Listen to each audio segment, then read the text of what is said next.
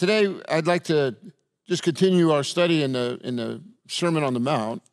And just by way of introducing this topic again, I just want to refresh everyone's mind, because I think the more we have a good foundation on where Jesus is headed with this information, the more it can have an impact on our life. And so I just want to read to you a passage that I think is pivotal in how Jesus is using as examples things like we saw last week, adultery, the week before that, anger, and we're going to pick up a couple of other subjects today. But this is where it starts. It starts in Matthew 5:17, and I just want to read this text here as we begin, right? It says, "Do not think that I have come to abolish the law or the prophets." And that phrase, law and prophets, I hope by now you guys recognize it is the equivalent of Jesus saying the scriptures. The law and the prophets, along with wisdom literature, was the way the Old Testament was broken down. And so as a result, when Jesus says, don't think that I have come to abolish the law and the prophets, what he's saying is, don't think that I am going to disregard this whole history of what God has been doing and saying in the Word. He goes, I have not come to abolish them, but to fulfill them. So in your head, you have to recognize that Jesus, in his mission, right, this ministry that Jesus is engaging in now, he's saying, I'm going to come to fulfill everything that the Father has already disclosed. Not only that, he goes on to say this. He says, I tell you the truth, until heaven and earth disappear, not the smallest letter, not the least stroke of a pen will by any means disappear from the law until everything is accomplished. So that's saying to you and me, the Bible, as we know it, is not going to go away. The scriptures, as we know it, there is this intended purpose for them, and Jesus says, I'm going to accomplish everything about this. That is his mission. Why he has come is to proclaim this kingdom of heaven and make sure that everything here is accomplished. But then notice what he says right after that. He says, anyone. See, he's saying, I'm not going to come to break any of this law. I'm not going to abolish it. But he says, anyone who breaks one of the least of these commandments and teaches others to do the same, they will be called least in the kingdom of heaven. But whoever practices and teaches these commands will be called what? Great in the kingdom of heaven. Who's great in the kingdom of heaven? Well, the text is saying here, those who practice and teach these commands. And then he says this, for I tell you that unless your righteousness surpasses that of the Pharisees and the teachers of the law, you will certainly not enter the kingdom of heaven. So when you read this text, I want you to understand that the whole text there is about Jesus' mission, but more importantly than that, he's saying this law and the prophets, which is the declared will of God for you and me, Jesus says, I've come to accomplish everything that this was intended to convey. And consequently, those of you who are now following me, disciples who have come and crossed this line of faith and saying, I'm going to fix my eyes on Jesus, I'm going to walk this walk of faith with him. Jesus says, you now, if you want to be great in the kingdom of heaven, then you are going to practice and teach the very commands that I am teaching you. This fulfillment, this intended purpose for all of the will of God, the more we align ourselves with that, it says that we will be great in the kingdom of heaven. So how does God define, great in this kingdom of heaven? We said, great are those, right, whose hearts and minds are being shaped by this word of God. I mean, that's an important fact, because otherwise we reduce our faith to just mere rituals, some spiritual practices and disciplines that we engage in. And we think that that's what God is really after. But what God is really after is this.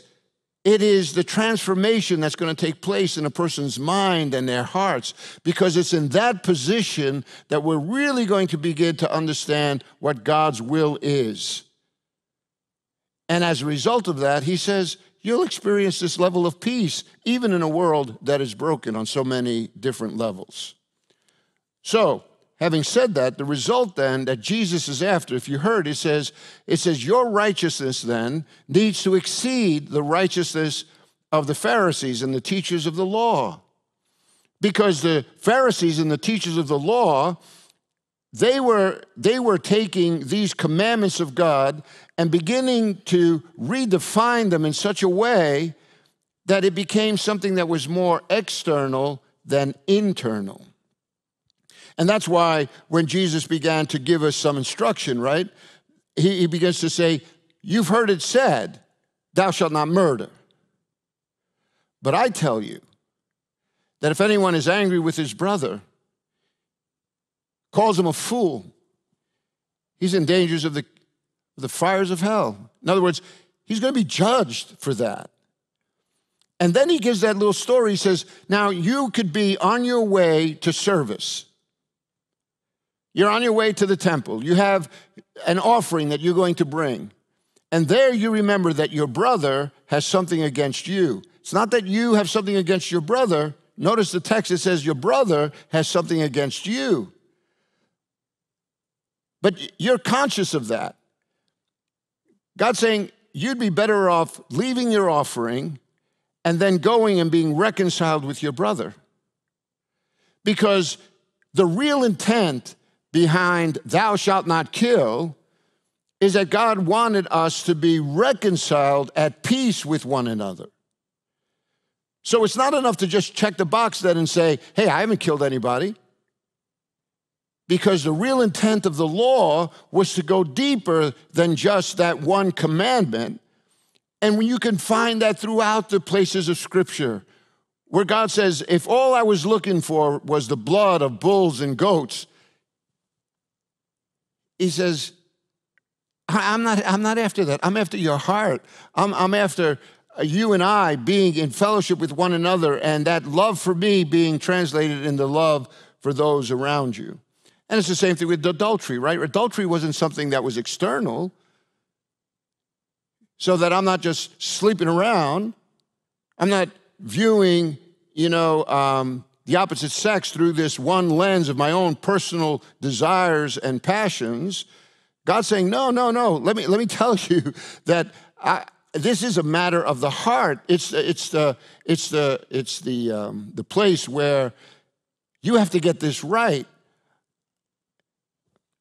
So the theme then is going to continue for us in the rest of this passage in Matthew chapter 5, because what God is really after is this: an internal commitment to God's will over against an external compliance.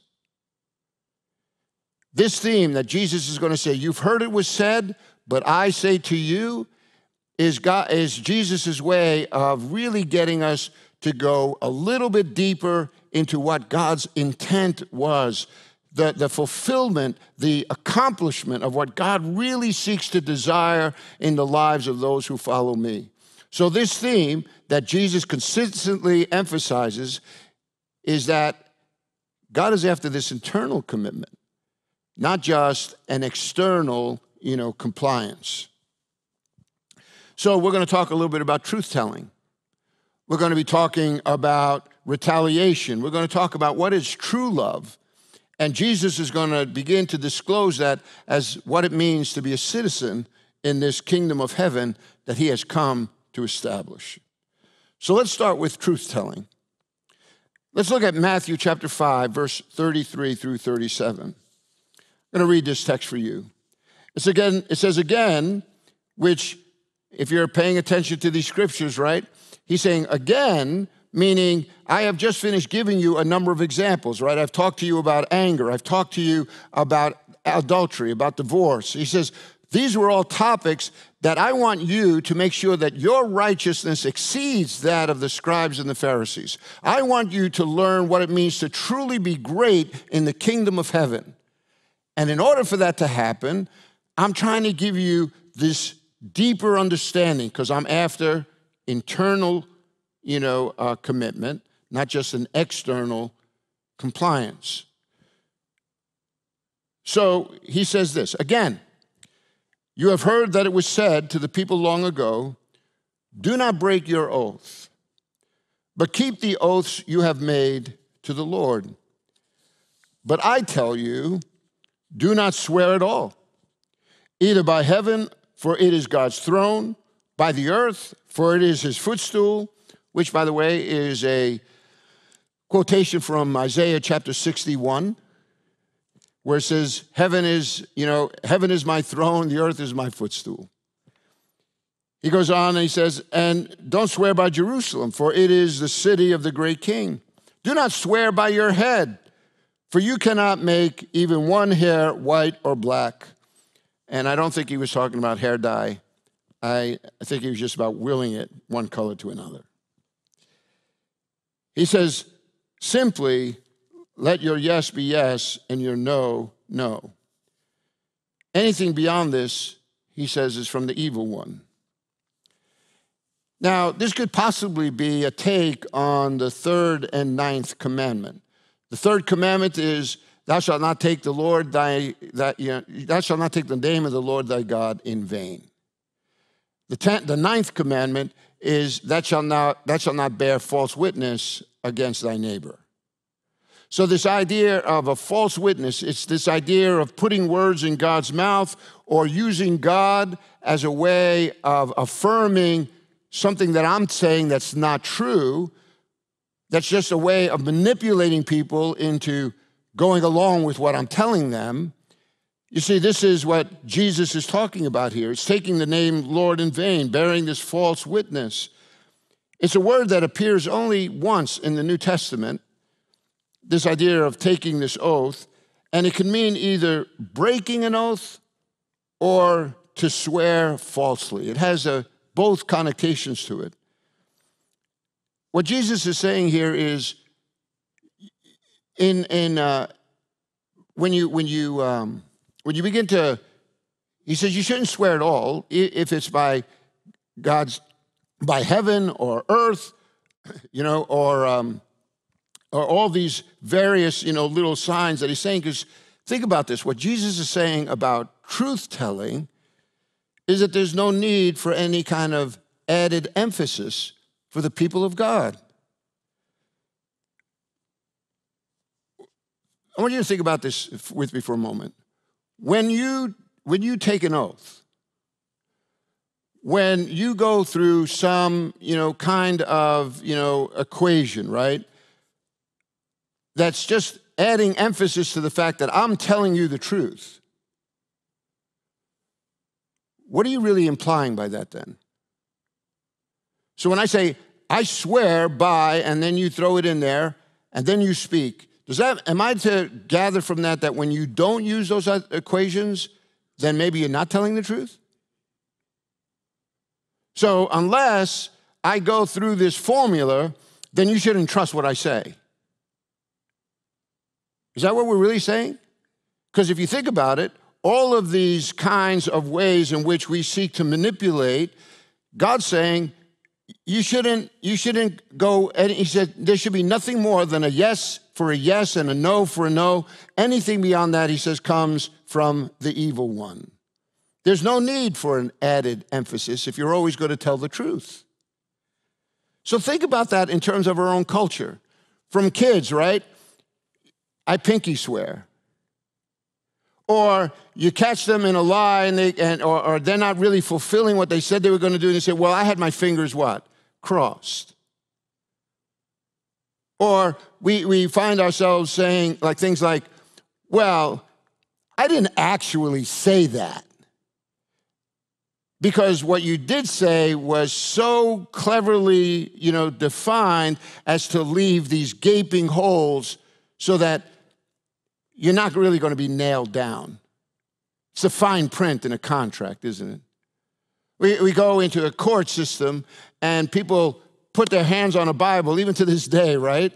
And they say, I solemnly swear to tell the whole truth and nothing but the truth, so help me God. And then they lie through their teeth. God is saying, why do you do that? In the kingdom of heaven, it says it has been part of the Old Testament for people to take oaths and to follow through with them. But he's saying to you and me that the followers of Jesus are to stand by their word and speak the truth at all times. We're to demonstrate to the world an integrity of character such that our word carries with it great weight.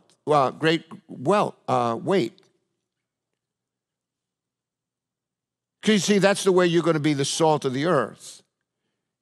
You're not going to be diluted. Your impact is not going to lose that saltiness, its edge, because you've become too conformed to the world around you. You know, boldness, it comes from sound character. When you want to be bold, now all of a sudden you're placing yourself in a position for people to take a look at you then, right? This text, Jesus is saying, as the followers of those who are in the kingdom of heaven, your yes should be enough, and your no should be enough. Anything more than that, he says, it leads, or it comes from the evil one. Later on in Matthew, Jesus is going to say a couple of things about this. I just thought, if you're a note taker, you could take this now. Look at Matthew 23 and verse 16. I just want to read it to you so you get the impact of this. Jesus is speaking to the scribes and the Pharisees now, right? These teachers of the law, the ones who are to be instructing Israel in the ways of God. Jesus, when he's the most biting, he's with those who claim to know a lot. Now he brings them close by, and notice what he says to them. He says, woe to you, blind guides. I thought they were supposed to be the guides of Israel. Jesus looks at them and says, they're blind guides. You say, if anyone swears by the temple, it means nothing. But if anyone swears by the gold of the temple, he is bound by his oath. These are the religious leaders of the day who have somehow or another fashioned this whole way of concocting when truth-telling is really truth-telling and when there's a little bit of a hole for us to get through. So if you swear by the temple, that's one thing, but you swear by the gold that's in the temple, that's another. Jesus says, you're a blind fool. Which is greater, the gold or the temple that makes the gold sacred? He says, you also say, if anyone swears by the altar, it means nothing. But if anyone swears by the gift on it, he's bound by his oath. This is commonplace in the days in which Jesus is living. It may sound, simple to us, but just think about all the machinations people go through to write contracts in such a way that could be very, very deceptive. How does that undermine trust? I mean, just listen to the news, man. Like every once in a while, people are just saying something and it's always this spin. It's not a yes is a yes and a no is a no. Jesus calls them blind men, blind guides, blind fools, blind men. Which is greater, the gift or the altar that makes the gift sacred? Therefore, he who swears by the altar swears by it and by everything on it. He who swears by the temple swears by it and the one who dwells in it. He who swears by heaven swears by God's throne and by the one who sits on it. Don't play games is what Jesus is saying. If you truly are a citizen of this kingdom of heaven, if your desire is to fix your eyes on him, if your desire is to make sure that your righteousness exceeds the righteousness of the scribes and the Pharisees, if you want to be great in this kingdom of heaven, then you have to, it says, you have to practice these commandments. You have to teach these commandments. And what are they teaching? But loopholes are a way for you to get around it. So that means you could really love God, but you don't have to do this. Really? Did God say that? Or did we say that? Or we act like we're at a spiritual buffet. So I could take a little bit of this and a little bit of that, but I'll leave the rest. Where was that an option? Jesus says, now, the smallest letter, not the least stroke of a pen, is going to disappear until everything is accomplished. That's how seriously Jesus took the word. I'm going to give you one more. Ephesians 2, very famous passage that when I start reading it, many of you are going to just resonate with it. In Ephesians chapter 2, verse 1, he says this, as for you, he's speaking to the Ephesian believers, right? He says, as for you, you were dead in your transgressions and sins. Spiritually dead. In which you, what? Used to live. Is that past tense? Yeah, it is, right?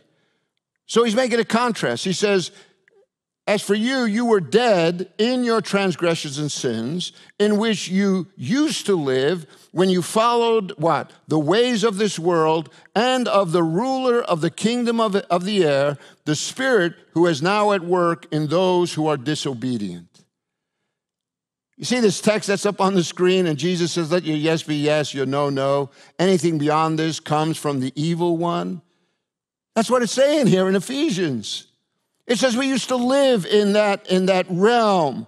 All of us also lived among them at one time. What? Gratifying the cravings of our sinful nature, following its desires and thoughts. Like the rest, we were by nature objects of wrath. But,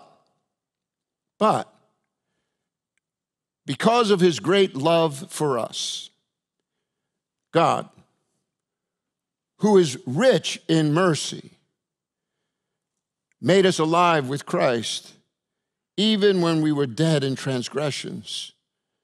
It is by grace that you have been saved. And God raised us up with Christ and seated us with him in the heavenly realms in Christ Jesus. So you see, what does God do through Jesus the Messiah? What is God doing through Jesus the Christ, the anointed one? God's saying, because of what Jesus has done, even when we were dead in our transgressions, he died for us. Why? Because God so loved the world that he gave his only begotten Son, that whoever believes in him would not perish but have everlasting life. So God, who is rich in mercy, has provided a way for you and I who were far off, dead in transgression. Now God is bringing you back in. And it's all not because of your performance, but it's because of God's grace. That's why it goes on to say, in order that in the coming ages he might show the incomparable riches of his grace expressed in his kindness to us through the Messiah, Jesus. The kindness of God is seen in the very act of Jesus dying on a cross for your sins and mine. It's always a matter of grace, what God is doing. That's why the famous verse, for it is by grace that you have been saved through faith. This not from yourselves, it is the gift of God, not by works, so that no one can boast. For we are God's workmanship, created in Christ Jesus to do good works, which God prepared in advance for us to do. This is all of grace. But there is a time when we walked contrary to the ways of God, and now because of what God has done in our life, he makes us alive. He raises us up. He seats us in the heavens, so to speak.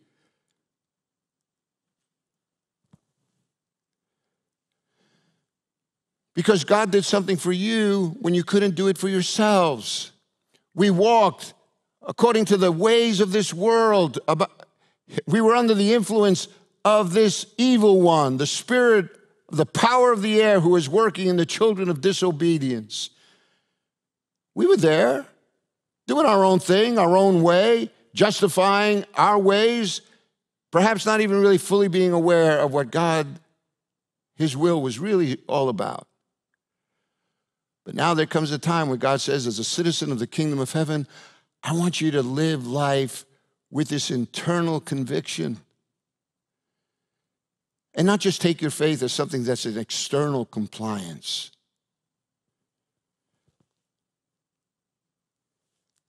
It's getting heavy, right? I mean, this isn't just like, oh, I love God. No, now he's putting some teeth to that, saying, I want you to examine yourselves because this is what I'm calling you to. This is what it means to be great in the kingdom of heaven. This is how your righteousness is going to exceed even the righteousness of the scribes and the Pharisees. Then Jesus changes the subject again. Now he's going to give you another illustration of this point. Only this time he's going to use retaliation. Look what he says in verse 38. You have heard that it was said, right? Here's this common, equation again. You've heard that it was said, eye for an eye, a tooth for a tooth. That too is an Old Testament passage. And in this text, he goes on to say, an eye for an eye, tooth for a tooth. But I tell you, do not resist an evil person. If someone strikes you on the right cheek, turn to him the other also. If someone wants to sue you and take your tunic, let him have your cloak as well. If someone forces you to go 1 mile, go with him 2 miles. Give to the one who asks you, and do not turn away from the one who wants to borrow from you. Again, throughout this text, Jesus has been using very hyperbolic language, right? If your eye causes you to sin, pluck it out. If your hand causes you to sin, chop it off. It's speaking in hyperbole, right? Just these big statements so that people stop for a moment and they're shocked by what he's saying. But what is he really saying here? I want you to go back for just a second when he says an eye for an eye and a tooth for a tooth. In the Old Testament, this passage was used to limit the way people would hand out sentences. It was a way of curtailing so that the punishment would fit the crime. Back in many of the countries of that day, if you stole something, they didn't just cut off your hand, they cut off your head. It was extreme. It was like this one crime, and then we're just going to dump the mother load on this person so that we scare everybody else half to death. God's saying, no, it's got to be an eye for an eye and a tooth for a tooth. The Old Testament filter to ensure that the punishment fit the crime, it was to keep injustices from taking over. So now you live with that, and so they're getting a sense, okay, but then Jesus goes on and says, yeah, but I tell you, do not resist an evil person. That word resist is a word that speaks, it's a legal term. And so when you add that to if somebody's going to sue you, you begin to see, there's something else that's going on in this environment of people who are suffering some injustices. When he says, if someone slaps you on the right cheek, turn to him the left. I want you to think about something here. Most of the time, when they're talking about right-handedness, right? So if you're going to slap somebody on the right hand, on their right cheek, how are you going to do that? You can't hit them with an open hand, because if I'm looking at you and I give you an open hand, where am I going to hit you? What side of your face? On your left side of the face. So how are you slapping somebody on the right cheek? It's with a backhand. What I'm telling you, this is a little nuance in a culture. Even in our culture to this day, if somebody gives you the back of their hand, doesn't that have a little bit different of a connotation than slapping somebody with an open hand? It was a little bit more what? Insulting, wasn't it? And the same thing when you look at this text, and I want you to think about this. It says when someone wants to sue you, take your tunic. What is that? It says, let them have your cloak as well. It's like there is this falseness because this day in court, right? This suing you. It's a possibility here that people are manipulating a system to just get what they want. And Jesus is saying, look, I want you to stand up against that kind of false witness. Don't play along.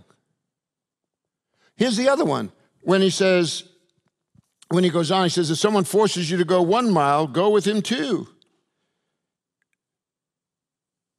The sense of maybe persecution. Kingdom living requires us never to repay the evil for the evil. You catch that? The only way to overcome evil is with the good, is what Jesus is saying. And so the citizens of the kingdom of heaven need to pattern their lives so that they are exhibiting a grace-filled life. And what Jesus is saying to you and me is what he's already said. You and I, as followers of Jesus, are going to be insulted at times. You're going to be persecuted at times. People are going to say false things against you. Doesn't that remind you of the text that Jesus just finished saying a little while ago in Matthew 5, 11 and 12? You remember what he said there, right?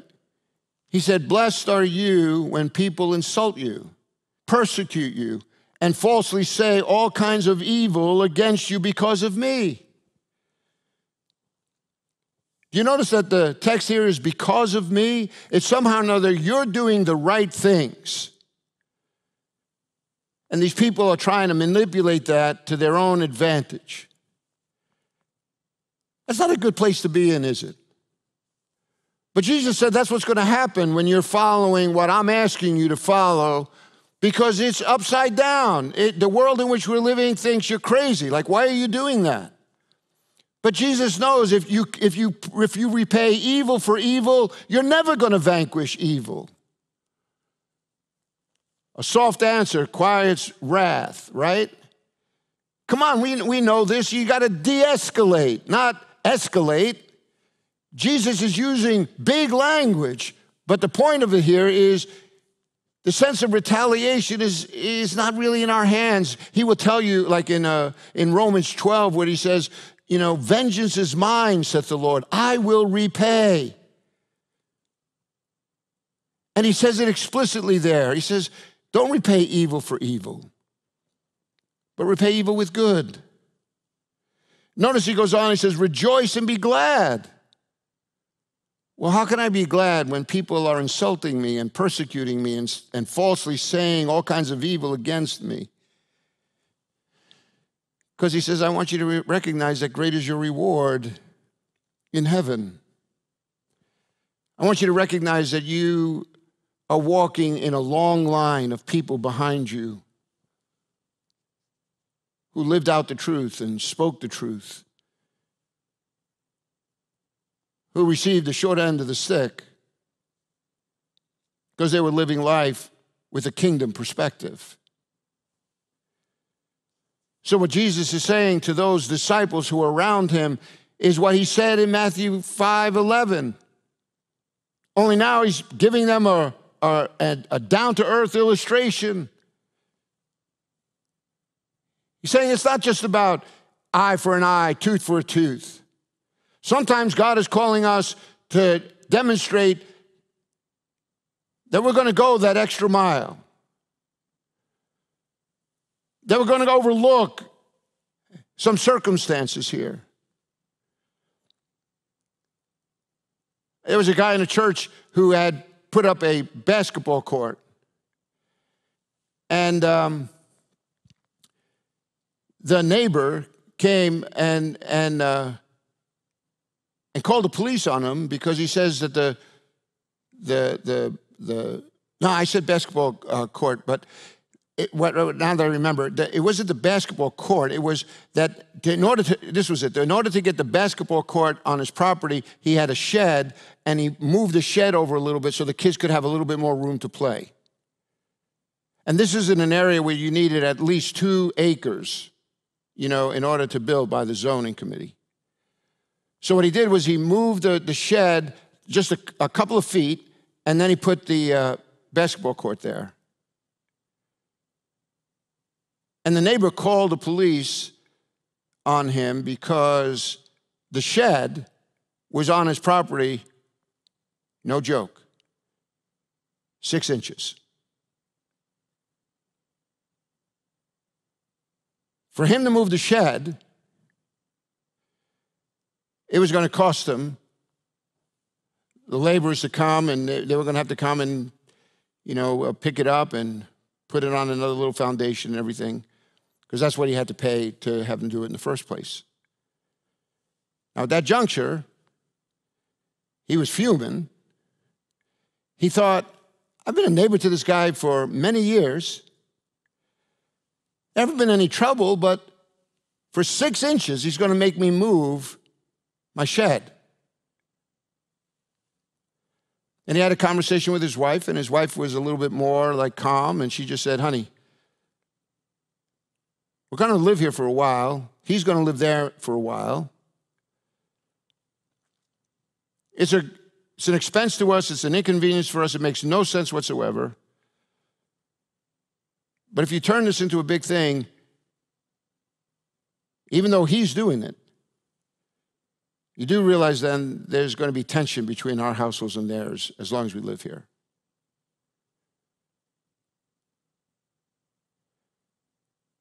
So we kind of calmed down, and he weighed it out, and he says, you know what? It's not worth it.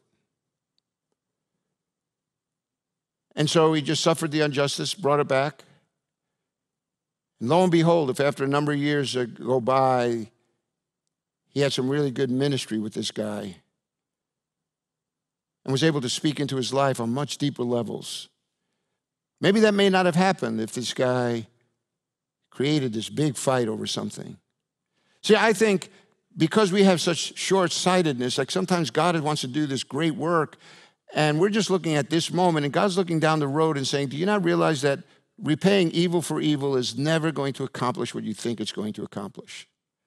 And then when you and I look at the life of Jesus and see how he lived, Jesus saved the world.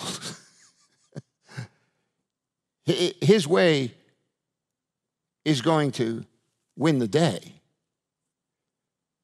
So you might get a victory in this little battle, but you're going to lose the war. As a citizen of heaven, God is trying to teach us to be the bigger person. Lastly, he's going to talk to us about true love. He says this, you have heard that it was said, love your neighbor and hate your enemy, but I tell you, love your enemies and pray for those who persecute you, that you may be sons of your Father in heaven. He causes his sun to rise on the evil and the good, sends rain on the righteous and the unrighteous. If you love those who love you, what reward will you get? Are not even the tax collectors doing that? And if you greet only your brothers, what are you doing more than others? Don't even pagans do that.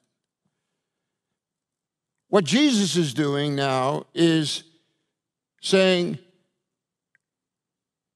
people may have said, love your enemy, love your neighbor, but hate your enemy. But Jesus just redefines love for us. He says your identity ought to be that of a peacemaker. What does he say? He says, blessed are the peacemakers, for they shall be called what? The sons of God. We're asked to be more kingdom-minded. The tax collectors were despised for contributing to the Roman exploitation of the Jewish people. That was what made Matthew, the tax collector, so offensive, because here was a Jew working for the Roman government, oppressing the Jewish people. Those of you who have seen that show, The Chosen, right? You know what I'm talking about with Matthew and the character that he plays. But notice about something in this text about God's love. In God's love, it says he causes the sun to shine on the just and the unjust. God's given opportunity. He's indiscriminatory. He's going to bless that guy's crops and this one. There's going to come a time for reckoning for all of this. But for now, God has taken the high road, right? He's demonstrated a love that is broader when it talks about my neighbor, because he says the sun shines and the rain falls on both the righteous and the unrighteous. So there's one more thing I want you to pick up in this text.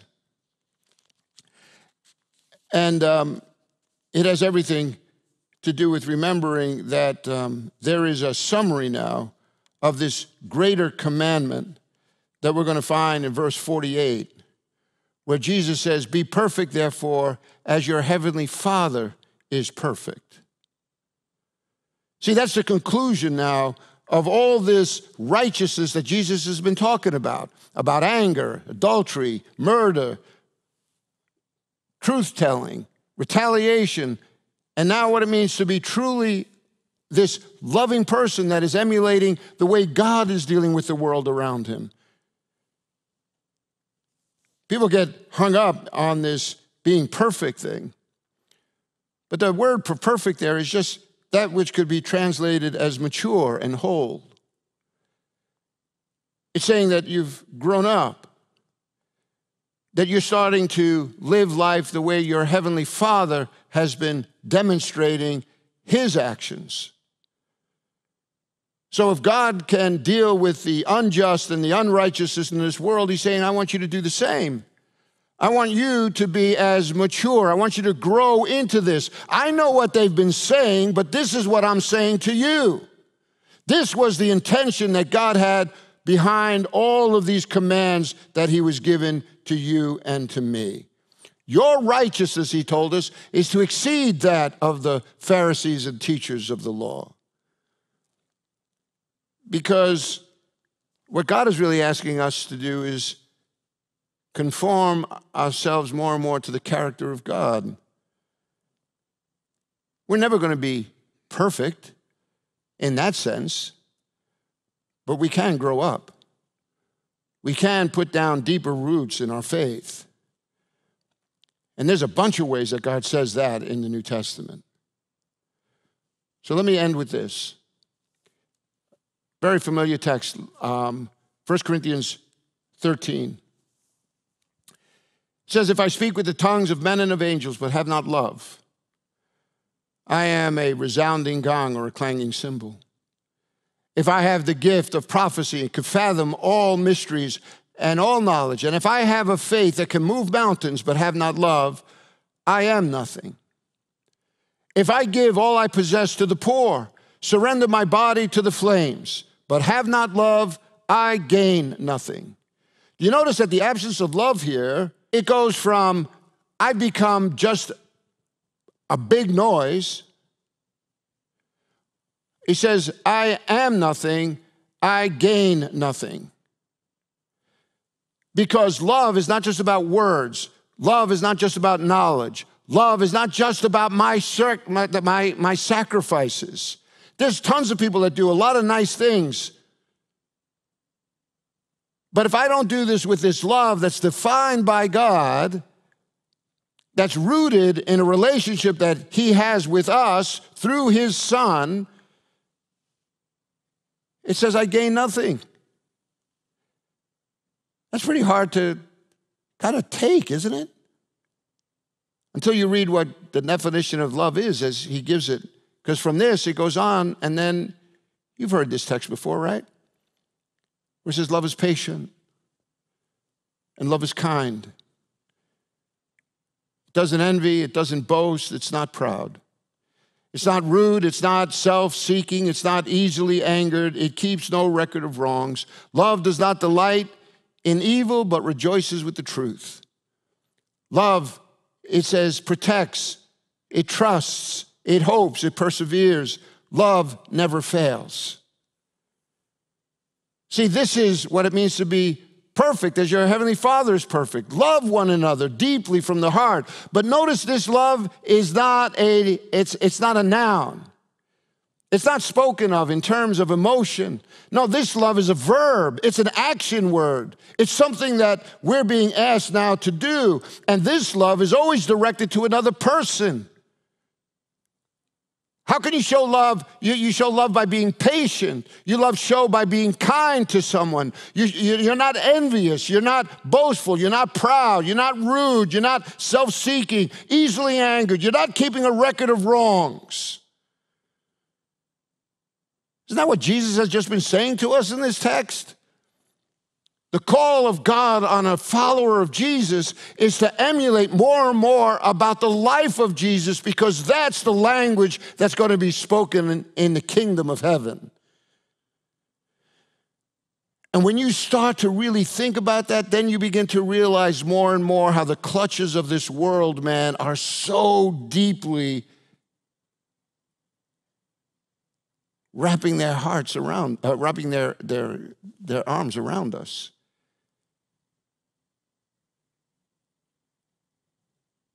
Which should make us all the more grateful that we have someone like Jesus who demonstrated this in perfection, who died for you because you could never do it on your own. But he says, now that you know me, and now that my Spirit is in you, how about we go about this life a little bit different?